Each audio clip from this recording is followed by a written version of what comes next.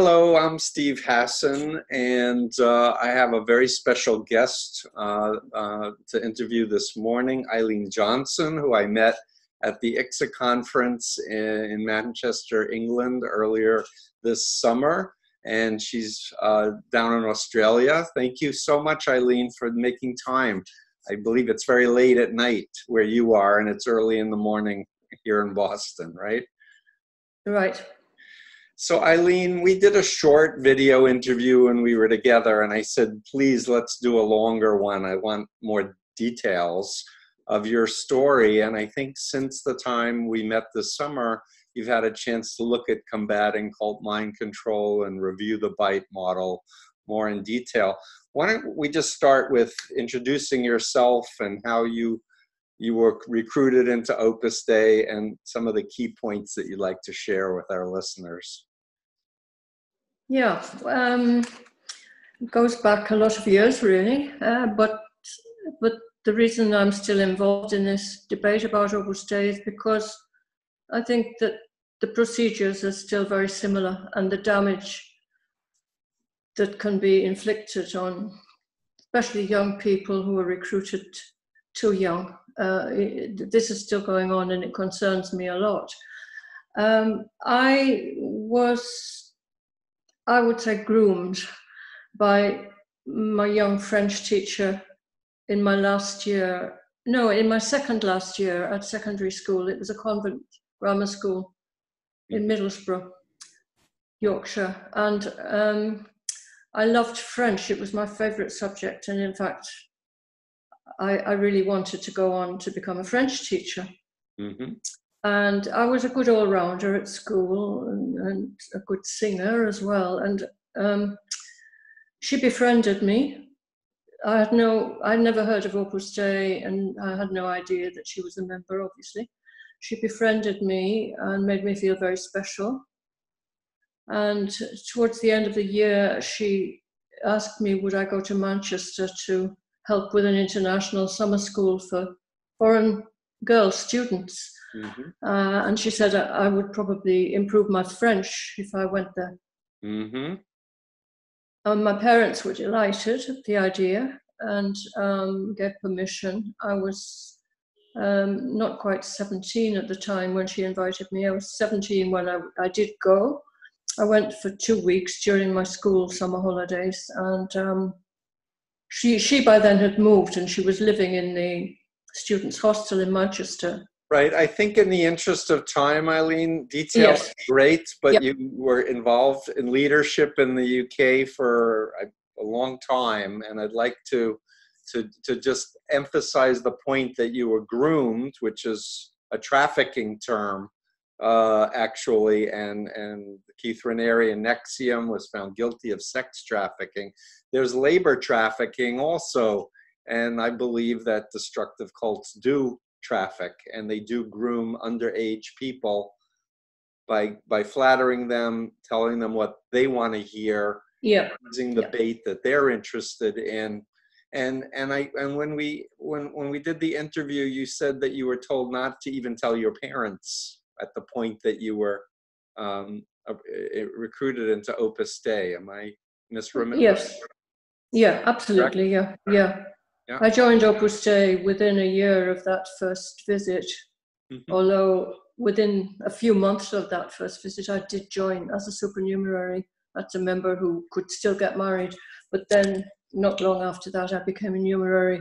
And on both of those occasions of joining, I was told not to tell my parents. Yeah.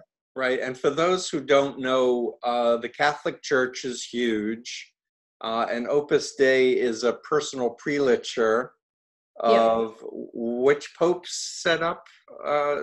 John Paul II. John Paul II. And it's like got an independent entity within the Catholic Church. Yeah. And that, in fact, I've met numerous Catholic priests who didn't like Opus Dei at all, didn't like their practices, was very opposed to it. And yet it's got this life of its own that's very political, very extreme. So tell us more. So you were recruited in the UK, and you were how many years in total were you involved? From when I became a supernumerary, nearly 11 years. Right, and the term supernumerary is a celibate person? No, supernumeraries are married members or members who are able to get married. Able to get married. They're not committed to celibacy like right, numeraries. And people who are numeraries are celibate? Am I Yes. remembering that correct? And then they could become priests if they were men, if they went into the hierarchy. Yeah, a minority of them. Right. More priests have been ordained for Opus Dei since it became a personal prelature. I think that's connected. There's a connection there. Right. So you were, tell us more of the essentials of your story that you'd like our listeners to understand about Opus Dei, please. One point which it was a thought that you sowed in my mind in our original interview in Manchester, when I talked about Opus Dei channeling young people's, I don't know, idealism, whatever, and you said, and sublimating, so sublimation. And interestingly, I took that point up with a friend of mine who is a former Opus Dei priest, the whole concept of sublimation, and he's very, very knowledgeable. And he said the question of sublimation is a very personal decision. Mm-hmm. You know, if somebody wants to sublimate those sexual energies or whatever, if that becomes necessary because of what they deeply and personally feel is a vocation to a celibate life, then that is a very deeply considered personal decision. And I really feel that in my case and many others, Opus Dei takes that choice away and imposes it through a form of brainwashing, through a form of coercion. Right. And I just want to add, in the Moonies, the cult that I was in, I was 19 years old and dating women and actually sexually active, and I enjoyed my youth and had no interest whatsoever in becoming celibate. And yet, through the indoctrination in the Moon cult, I was brainwashed to think masturbation was evil, and any sexual thought, I couldn't be alone with a woman. So all of my energy got pushed to recruiting and indoctrinating people. So that's sublimation. This is a point that over recent years particularly has really been of concern to me, because I know of young people who have gone through Opus Dei schools. I know of 2 young men who are now young men who were brought up in an Opus Dei boys' school, and they're grilled, they're questioned about the intimate detail of their sexuality from puberty, and made to feel that masturbation is sinful. Yes. I mean, that's from when they're 12, 13. Yeah, that's an old, Orthodox Jewish thing, that spilling the seed is a sin. So therefore, the Catholic Church, in its more conservative versions, take that literally. But we know so much more now about psychology and biology, and what's normal and healthy, and self-control. And self-control, of course. So, so tell us more about how you got so immersed in Opus Dei and what you learned as a devotee and in the highest levels of the women's branch in the UK.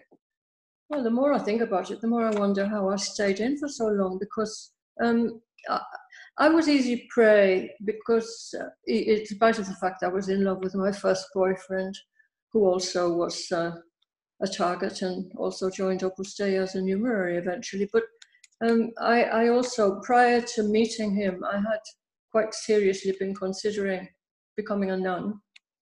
I also throughout my secondary education, became very interested in religion and in the teachings of the Catholic Church. And I was very, very thoughtful about all that and quite serious, in spite of the fact that there's another side to my personality that's very human, very, I don't know. Anyway, and just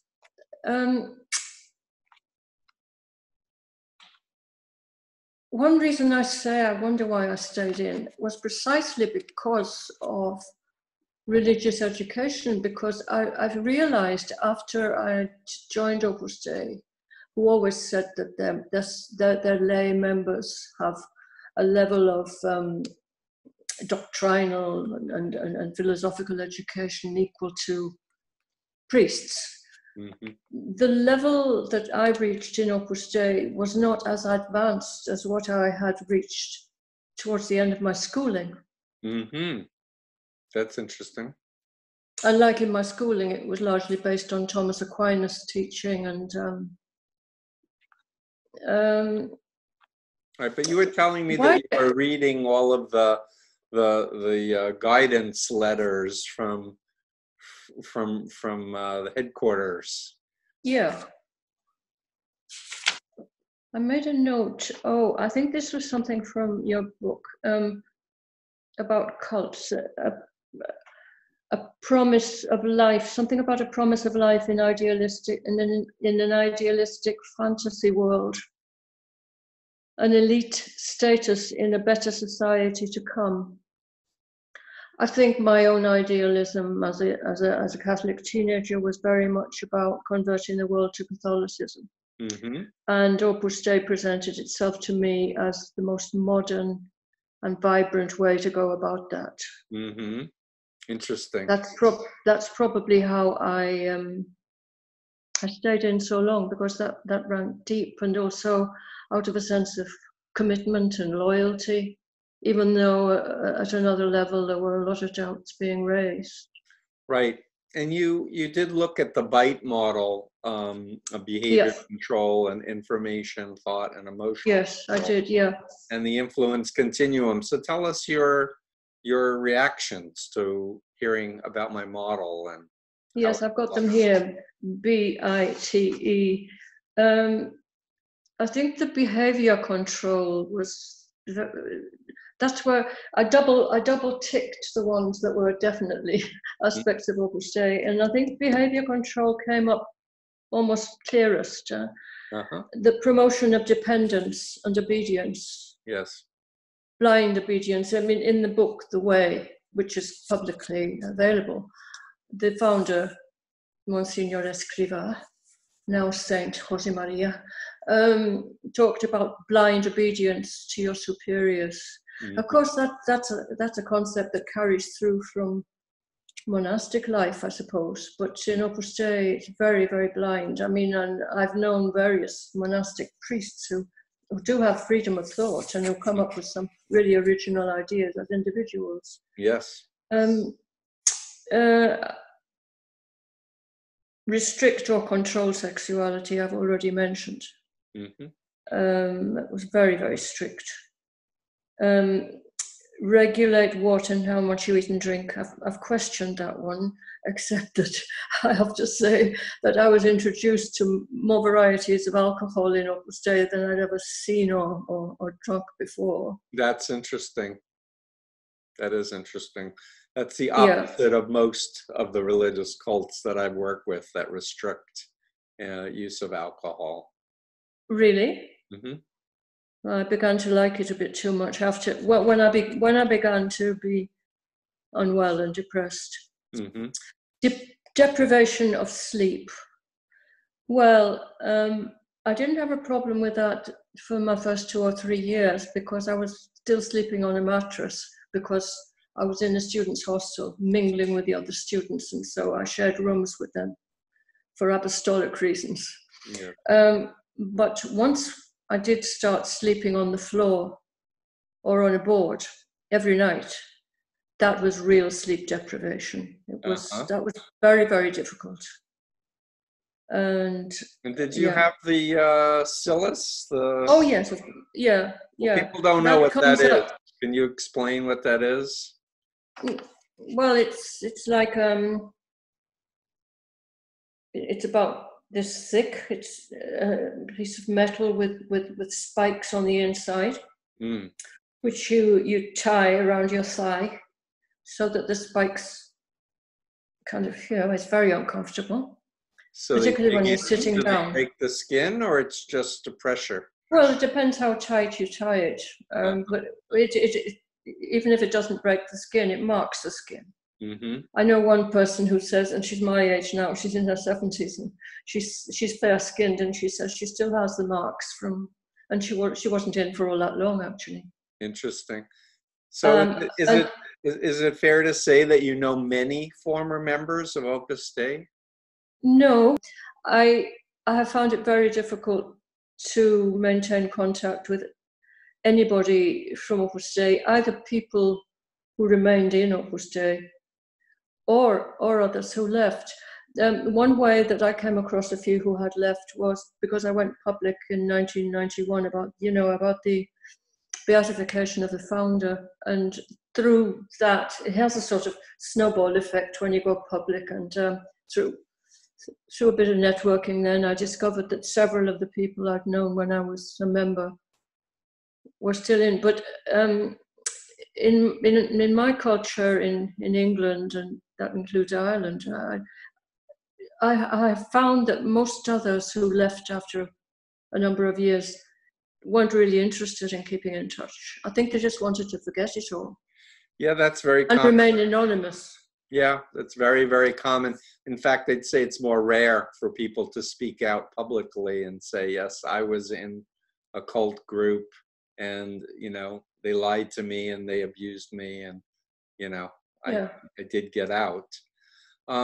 So give us a little bit more meat of what you want the public to understand about the problems with a group like Opus Dei. Well, one of the things that I feel most strongly about, and that I have tried and I still will try to speak out about, is their lying to the public. And I'm going to tell you, if I can tell you a little story about Miguel Fisac. He was a founder member of Opus Dei. He was actually the chauffeur to the founder for quite a long time. And he was also, as an architect, and he became one of Spain's most prestigious 20th century architects. He was for a long time the only person bringing in a wage in the small group of founder members. And Miguel left after 19 years, and within a year he married, and he and his wife had 3 children, and the third little girl died as an infant. And on the day of the funeral, Miguel was visited by 2 Opus Dei priests to tell him that this was God's punishment for him leaving Opus Dei. Oh my God, that's terrible. Yeah, I know, but so in other words, do you think the founder sent these Opus Dei people to make him? Well, I don't know, but I think this was a sort of fairly typical thing that used to happen. But I'll go on to tell you that after I went public in 1991, I heard this story, and I went to Spain to interview several former members, and one of whom was Miguel Fisac. And it was such a lovely visit. It's a beautiful house that he'd designed himself. And I met him and his wife, who was a novelist. And I got this story direct from him. And after I went back home to Scotland, I had occasion to write a letter to the Scottish Catholic Observer, because there was a lot of pro-Opus Dei stuff being printed around that time. And I wrote a letter, and I briefly mentioned this story. And the following week, or 2 weeks or so later, there was a reply from the Opus Dei Information Office in London, saying that they had contacted their Madrid Information Office and no such visit ever took place. Amazing. So I faxed this reply to Miguel Fisac, and he wrote, to the Scottish Catholic Observer, and his letter was printed, and he said it did indeed take place, and he named the two priests and the date and the time. Wow. Yeah. So he proved that they were lying officially. Yes. Well, that's my biggest kind of example of. I've been key. I know how much they distort the truth, and they always, whenever there's anything as negative as that about their reputation, they always find a way to, or they try to find a way to deny it. So can I ask a question? The information center that put out this falsehood, there's such a center in Washington, D.C. called the Catholic Information Center, which is a prelature. Which is not quite the same as an Opus Dei information center, although I know that of their influence in that Catholic. But it is, but it is Opus Dei. It's run by Opus Dei according to their own website. So, and the Attorney General, William Barr, currently of the United States of America, was on the board of directors of this information center in Washington. Oh, that's interesting. Okay, yeah. Mm-hmm. So, well, you know that this desire to infiltrate high places is a foundational thing. That, as I said in my talk in Manchester, Escrivá stated quite openly from the beginning that his aim was to recruit the aristocracy of blood, money, and talent.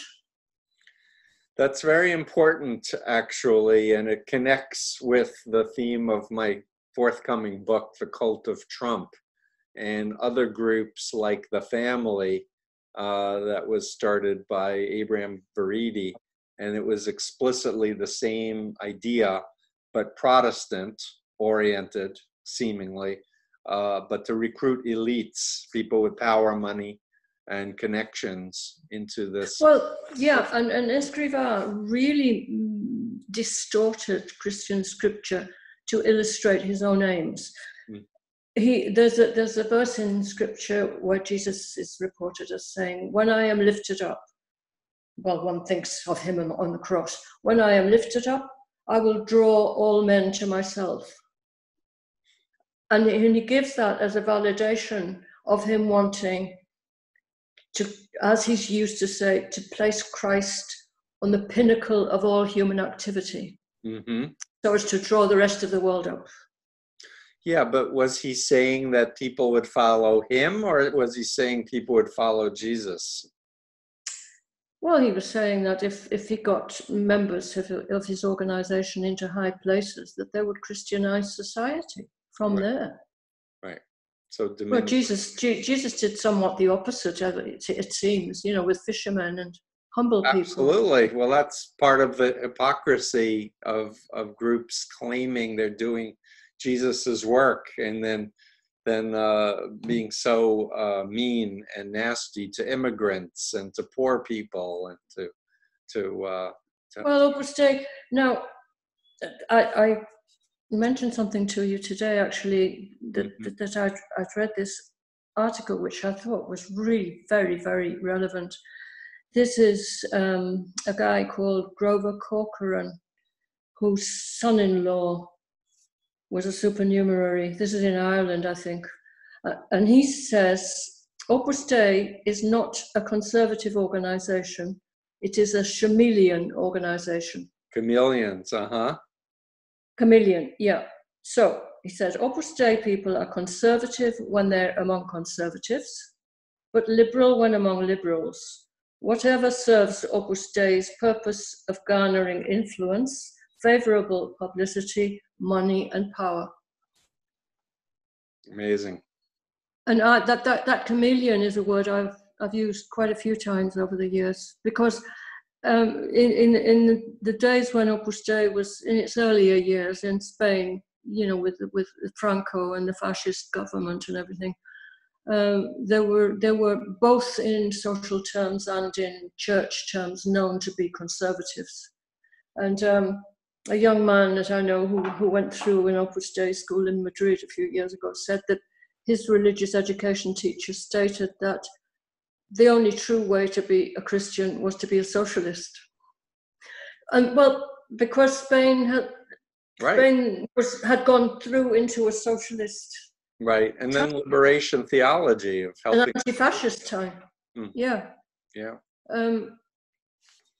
I really do think they're very like a chameleon, but yeah, except for me, chameleons use their ability to change their coloration for defensive purposes so they don't get eaten. I think of groups like cults as more predatory organizations that are harming people and using deception to trick. Well, that's true, because actually he goes on to say, I haven't noted it. He goes on to a sort of simile with a leopard rather than a chameleon. A leopard is stealthy and is able to change its tack according to its prey. I don't know whether I got these words from your book as well, but to influence. There are 3 words here: deception, flattery, and trickery. Trickery is another thing which the founder actually taught. I see. He said that in the work of God, dirty tricks were permissible. Yeah, well, Moon said that God tells lies often. And if you tell a lie for a good reason, which means to promote the group, it's a good thing. Yeah. That was my former cult leader. So, Eileen, you were involved in leadership for a number of years and read these documents, but the average people did not see the things that you saw. That's right. Yeah. Is that correct? So, tell us 1 or 2 things that you saw that stick with you that you'd like to share, if you're willing.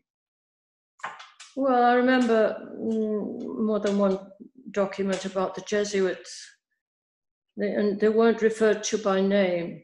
In Spanish, they were referred to as los de siempre, which means the usual ones. Mm-hmm. And he was giving instructions as to how to deal with them, what to say. So he didn't like the Jesuits? No, but the Jesuits didn't like him either. And that was why, it was mutual. They used to say that the problem was the Jesuits were jealous of Opus Dei because it was beginning to usurp their place, particularly as regards education. Excuse me. Mm-hmm. I'm recovering from this cold. I'm sorry. Oh, no worries.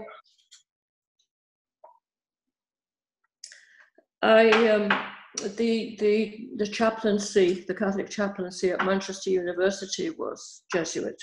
The Jesuits were in charge there, and I remember the chaplain, who was a very nice person actually. He was very worried about me. He was worried about what was going on where I was living. Mm-hmm. No, they weren't at all keen. But certainly, I don't know, Escrivá was very negative about them. Right. He was negative also about popes. He would regularly say, there are many popes, only one founder. Meaning him and the founder. Yeah. Is that what you mean? Absolutely. So he's putting himself above popes. Yeah. Well, particularly popes he disagreed with.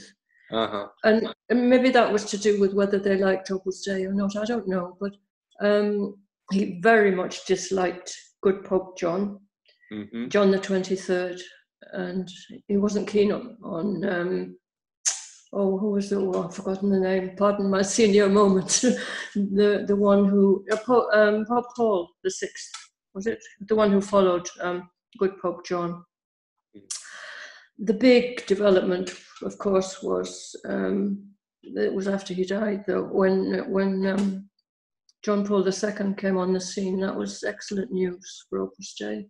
He was very negative about popes, very negative about the rest of the church. Interesting.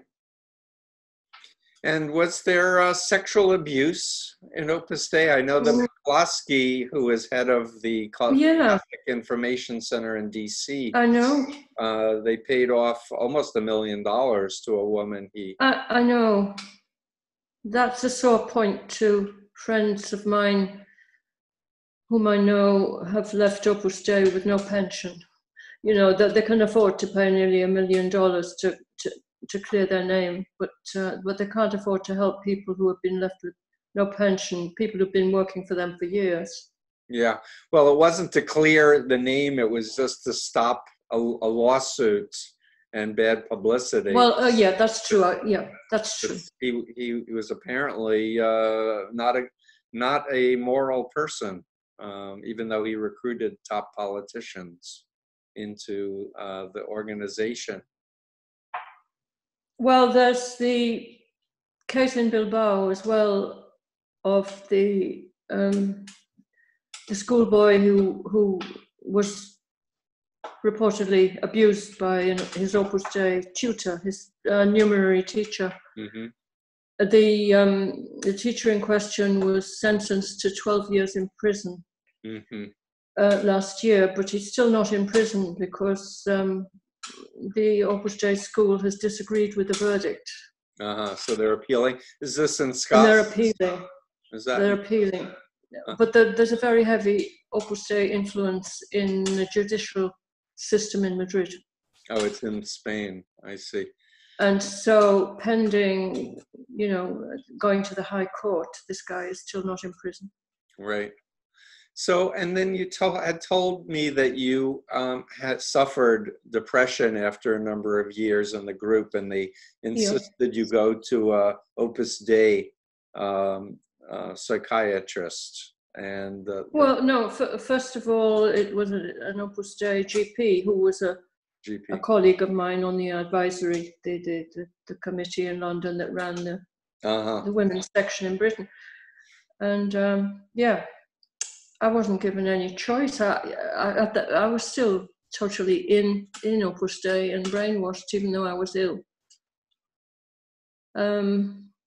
So first of all, she brought me Librium and Tofranil, and then a bit later on gave me lithium as well, and then eventually took me to a male numerary psychiatrist.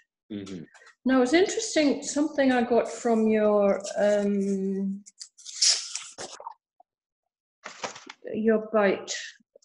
No, yeah. You mentioned gaslighting to make people doubt their own memory. Mm-hmm. I think gaslighting, it helped me here. I think gaslighting is like shifting the blame onto the other person, isn't it? Or is that what it is? It's a process of making the person think they're crazy by, for example, saying things and then denying you ever said it, or doing things and denying you ever did it, or. Well, this is actually, I did get to the point of questioning my own sanity. Definitely. And one thing that I really remember when I was taken to the psychiatrist, I told him that my problem was expressing my feelings. And I remember him saying to me, well, feelings are all very well as long as you channel them. And he also said to me that I was a late developer. Mm-hmm. And so that contributed to my beginning to question my maturity and my sanity. But, you know, when you think about it, how could I channel my feelings when prior to being in Opus Dei, I used to sing and I used to dance and I had a boyfriend? Right. I mean, there was no way that I could correct that, right, because we weren't allowed to go out to, you know, to do these things. Right.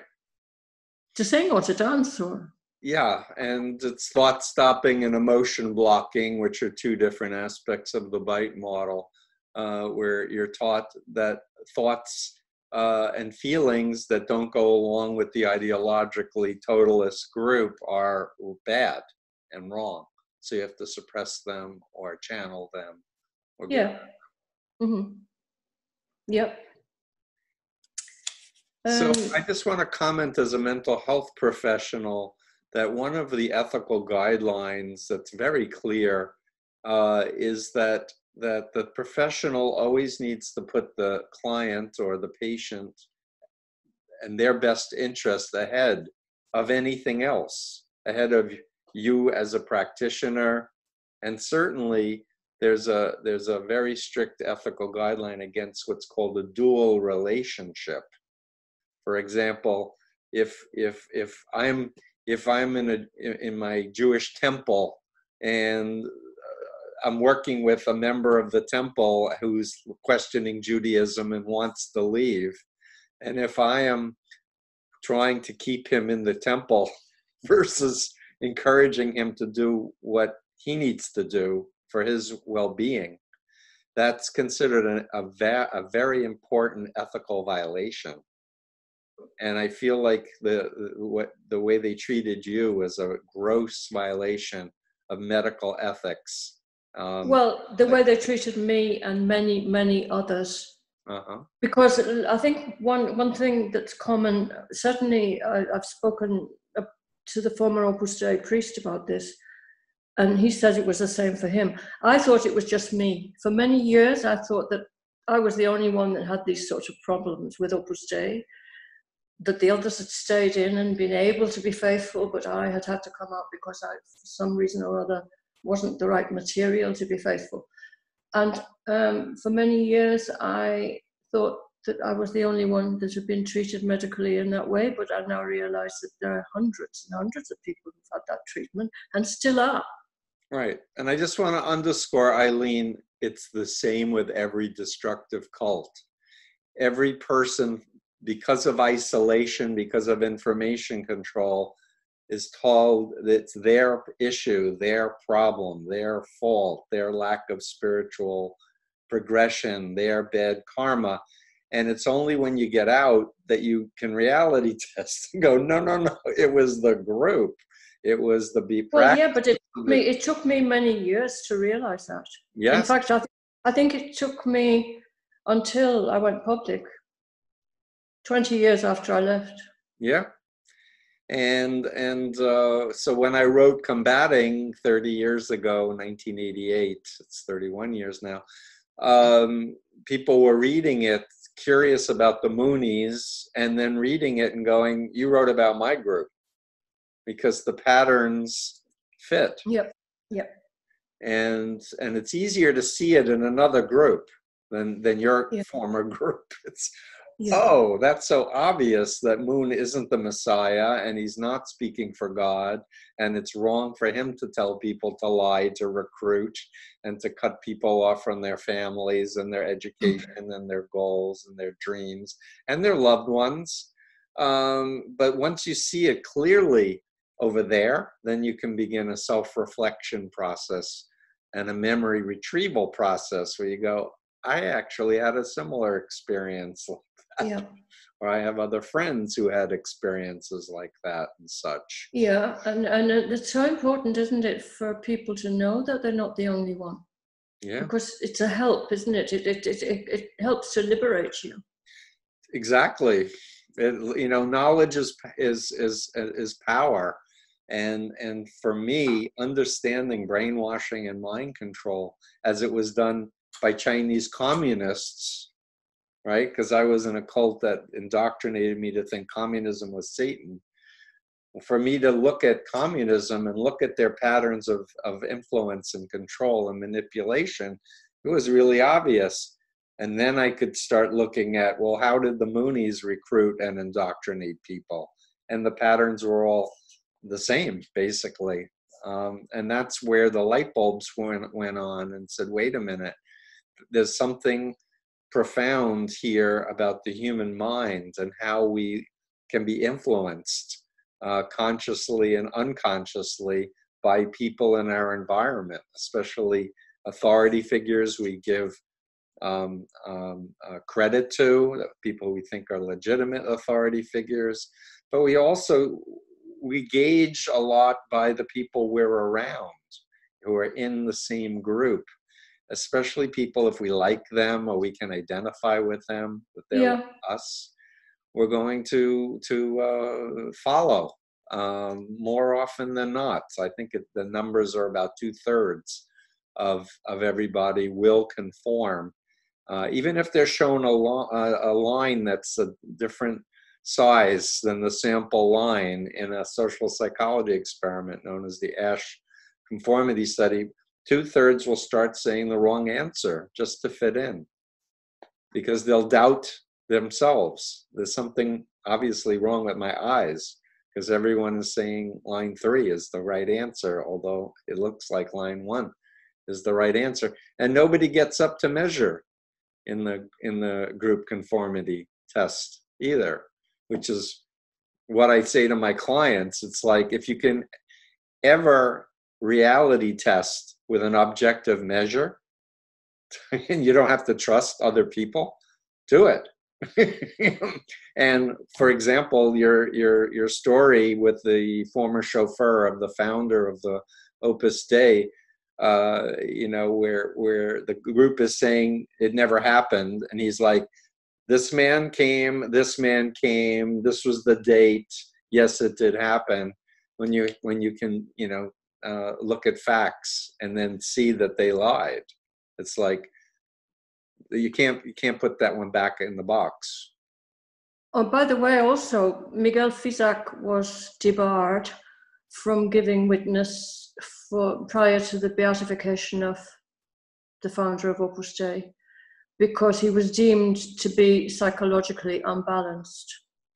So, if for the average person watching this, the founder was made officially into a saint, correct? Beatification? Yeah, there are 2 stages. First is beatification, and then 10 years after that is canonization, depending on miracles being worked by the saintly person. So was the founder just beatified, or he's canonized. He was beatified in 1992 and canonized in 2002. So in other words, by John Paul II. The man who was his chauffeur, who was with him for years and years and years, who wanted to give testimony contrary to why he shouldn't get this high status within the Catholic Church, they said, nope, he's no good. He's psychologically unstable, so we're not going to listen to any of his evidence. Opus Dei said that, yes. Yeah. Because they were heavily involved at the Vatican level in the process of beatification. So it was just corrupt politics. Yeah, how it looks like. Sounds like to me. So we're going to need to finish up soon, Eileen, in the next 5 minutes or so. What else would you like, to say? I believe you would like to write a book and publish a book. Oh, I've got it just about finished, yeah. So anyone watching this who wants to help you find a good publisher, a mainstream publisher, you asked, I believe, to find, we'll know how to get in touch with you. That's great, because, there's only so much you can say in an hour's interview. And it's a bit like after I gave a talk to the Catholic Writers Guild in 1993, after the canonization, I was asked by the chairman afterwards to put something in writing, because this medium, for example, is very helpful and very good, but sometimes people just want to sit and mull over things. The written word is very useful as a backup, isn't it? And there's quite a lot of detail, and I try to make it as readable as possible. Yeah. Actually, I had an idea while I was over here. I've decided that my closing chapter is about Chanel No. 5. Oh, now you've got my curiosity. How so? There you are. So I have to read the book to find out. I discovered Chanel No. 5 when I was in Opus Dei. But it's something that has appealed to me ever since, and it still does. And I intend to provide myself with a new bottle as soon as possible. I see. One needs these little consolations now and then. Yeah, it's incredible. And any words of wisdom to someone maybe who was raised in an Opus Dei family and who is now waking up and wanting to start life anew. But plenty of Chanel number 5 if they're a woman. No, but there's more to that statement than, we need to find the things that bring us sensory pleasure and true friendship. I really true friendship, not friendship conditional upon allegiance. No, but if there's a problem there with trust, you just maybe have to take a risk every now and then. I mean, I did suffer on and off with depression to a decreasing degree for years after I left. But a mistake I made was to hide away. And I learned eventually that you have to take the risk of being honest with somebody that you feel you might be able to trust. Yes. And you mentioning a very important point for former cult members, because one of the big casualties is a lack of trust when you get out of a group like this. Trust in others, but also trust in yourself. Absolutely. And to realize it wasn't your fault, that it was not a healthy organization. You have to learn to love yourself as if you were your own baby. As if love yourself. I mean, I think that probably most people who've been in Opus Dei would be compassionate to other individuals. Because people join for very good reasons, and you have to apply that compassion to yourself. The Christians are too prone to think of love thy neighbor as thyself and forget what that means, that you can't love other people before you love yourself. And have a self. Until you love yourself. A lot of these groups, like the Moonies, and I think Opus Dei, they want you to deny yourself. And before, and if you're that young, you haven't even formed yourself yet. You're still, so young. No, you haven't. You haven't mentally or sexually or humanly. And in Opus Dei, in a way, the worst mortifications might not have been the syllabus or the whipping yourself. It was, if you like sugar in your tea, you don't have it. And if you like marmalade on your toast, you don't have it. And so all of these essential deprivations, and then, you can't you can't watch certain types of films, and you can't, read certain things without getting special permission. And, it's all very, very deprivating. And that's why I think, and, the cold shower in the morning, if there's one thing that my friends and family know about me, is that I like nothing better than a nice warm bath. So did members have to take cold showers every morning? Yeah. Oh, I didn't know that. Jump out of bed very early in the morning, kiss the floor, and then go and have a cold shower. Yeah. I had cold showers in the Moonies, but did you? Yes, absolutely. And sometimes you had to be in it for 8 minutes or 10 minutes, 12 Was minutes. that part of the regime? It was more punishment. If you had a bad thought or you did a bad deed, you might be told you had to do this. And I remember a few times where I was like blue. My skin was blue. I was shivering. I have been told that they've relaxed that rule, that it's now a voluntary thing for people to have a cold shower. I don't know. Yeah, maybe voluntary, but I bet the people who are high up, still want to demonstrate how great they are, so they will do it and make everyone else feel guilty that they're not up to that standard. Just a guess. I don't know. But I in the Moonies and in other cults, there at a certain level inside in leadership, there's always a lot of competition for getting the goodies from the top and getting promoted. Well,